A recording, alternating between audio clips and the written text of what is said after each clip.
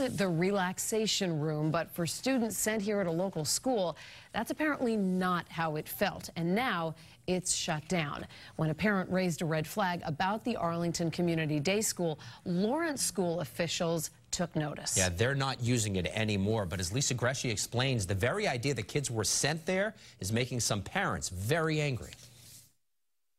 It all started when Ashley Martinez took a picture of one of these relaxation rooms and posted it to social media. This is what Lawrence Public Schools thinks is acceptable as a relaxation room, and this is not okay for our kids. This is not safe. There's a broken chair. There's no padding on the wall. There's no soft, cushy floor. Her post quickly got the attention of the Lawrence Public School District, the superintendent making the call to close the rooms until further notice. Anyone who's not involved in special ed, your initial reaction is like, you know, what's going on here? Pavel Piano, a Lawrence School Committee member, says the room serves a specific purpose. This room is used for students that have sensory disorder issues. But Martinez says while her 7-year-old daughter, Juliana, does suffer from sensory issues, she's been sent to one of these rooms one too many times. Why do you let it get to the point where she needs to go to this room? While there's more than one relaxation room in this elementary school, Martinez just wants the school to know that not every child will react well to them. Well, she has nightmares of this room. She's scared of this room. My daughter suffers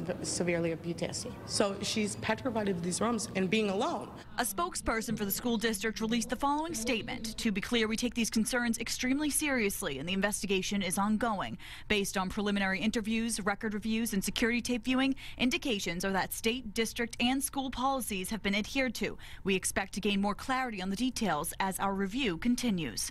Reporting in Lawrence, Lisa Gresci, WBZ News.